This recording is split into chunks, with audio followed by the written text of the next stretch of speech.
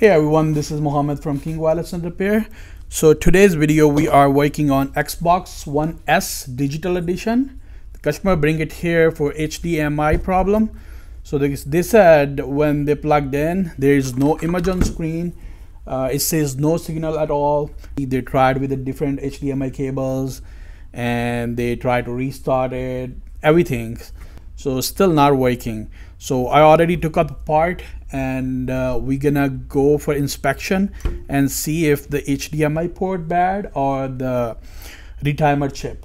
Retimer chip is right here on the board, which is control the HDMI port. So all the signals came on the HDMI port, it came from retimer chip. So let's go under the microscope and do the quick inspection. First thing, we are going to check the HDMI port. We're gonna look for any loose pin. It looks solid, but we're gonna check it with the tweezer.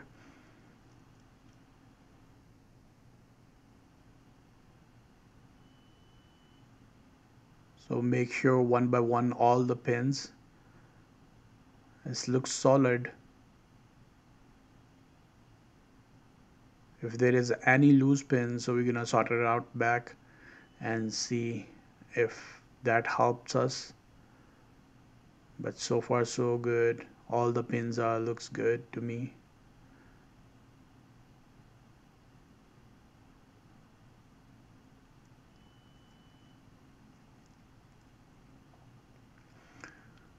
So as you saw, the pins are solid and HDMI port is also not broken. So we are going to test it out the filters and see if the filters are good also.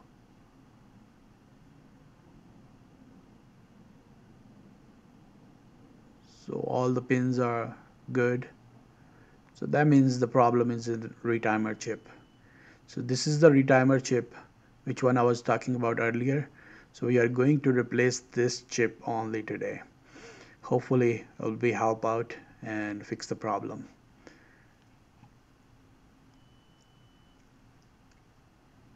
So we are gonna add some flux on it.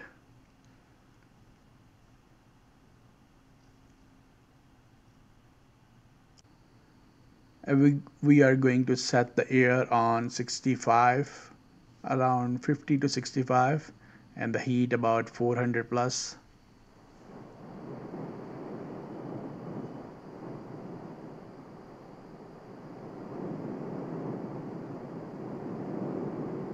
It will become off very easily. It just need little bit time.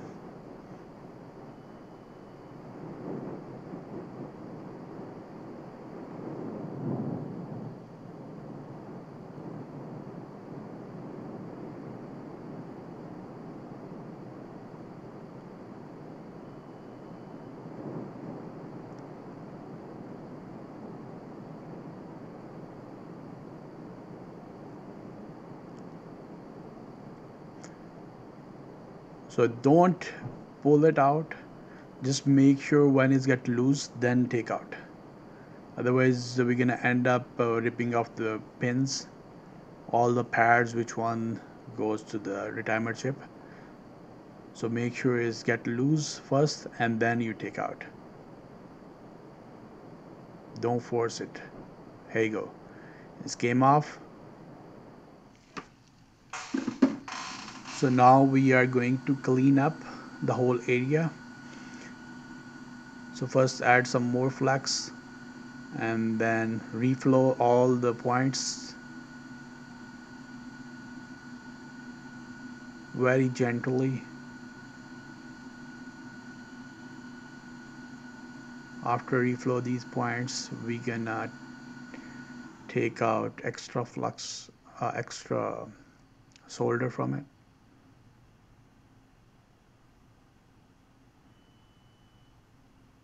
So all the pins looks good.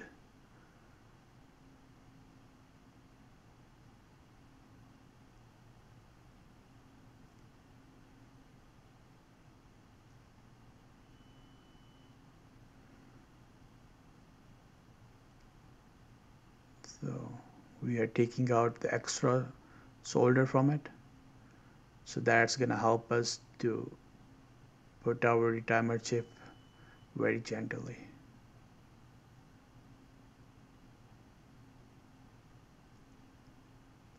So make sure clean up the whole area. So I'm using the rubbing alcohol for that.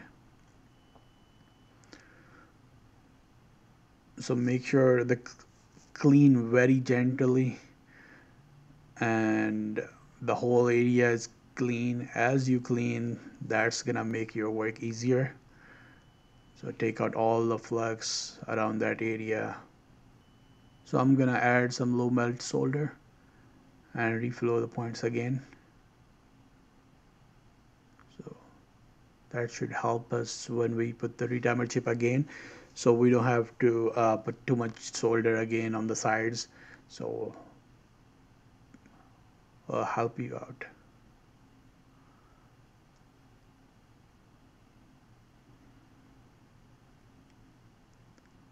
So make sure all the points are separate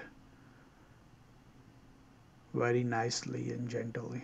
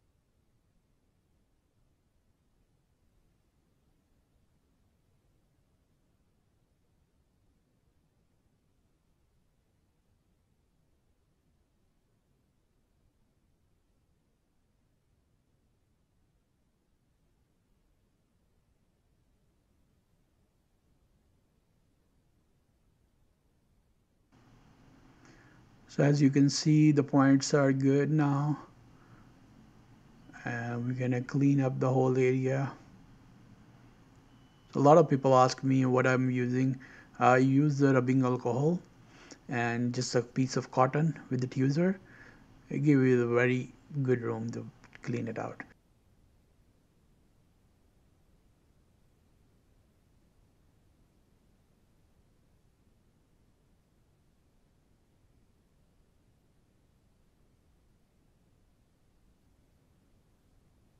So this is the new retimer chip. So make sure when you put the chip, and always check the side of the chip. So you can see the dot. So match that dot with the white side. So this is the side which we have to follow it. So the originally chip was like that. So we have to put the same direction.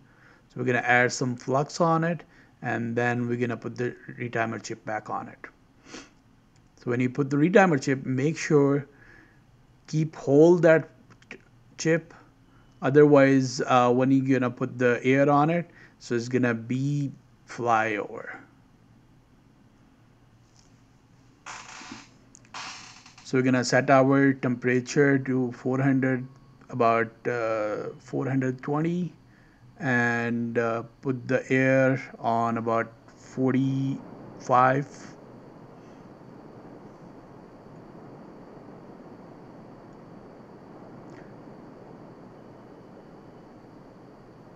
Make sure keep it hold your chip until is get hot and solid with the board, and then we can move it a little bit around and put in a place. As you can see, it's on the board right now, so we're gonna move it around and put in the right place, and check out all the pins are connected.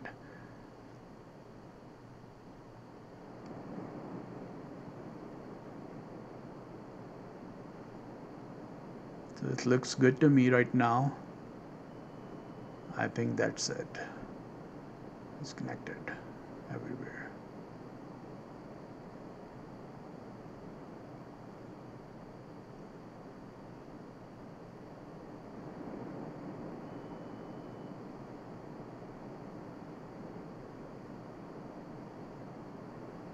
Alright, this looks good to me now, and we're gonna put a little bit more flux on it and restart with all the points again from the sides.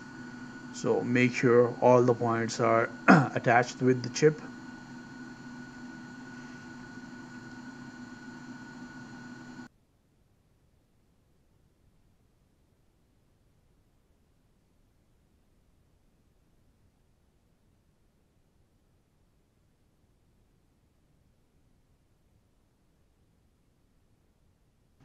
And just reflow a little bit so it'll be attached on the retimer chip. It's already attached, but we're just gonna double check.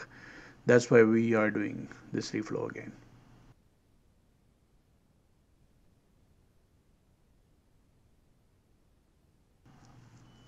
So I'm using the low melting solder that is help out attaching the pins very quickly.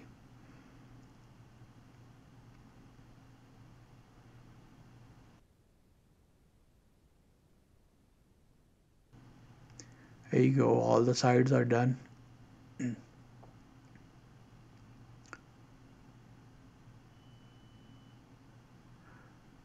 So right here it looks good to me, all the pins are solid. And now we're gonna do one more time the other side, and then we're gonna clean it up.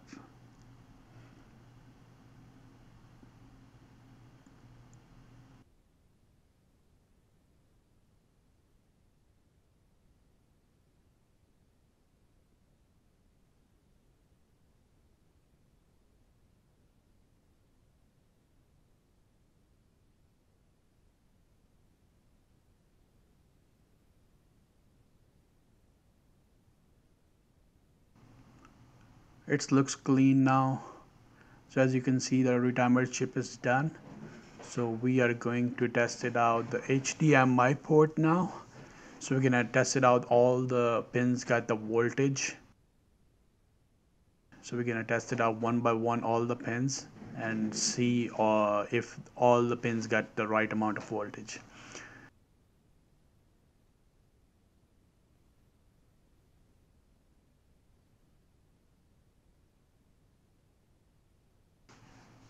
So this looks good to me. Now we're gonna put it back together and test it out. So I just put it back together. Basically, I connect the power supply and connect the hard drive and connect this sensor. So we're gonna connect, I already connect the HDMI port, and let's connect the power supply and test it out if it's work fine. Should be work fine, but let's test it out. So as you can see, it's turned on, and let's see on the 1080p. Here you go. So it shows the display on 1080p and 720p. It should be work fine on 4K. And if you guys want any repair from us, you guys can always mail in your devices. We can fix it out for you and send it back to you guys. Thank you so much.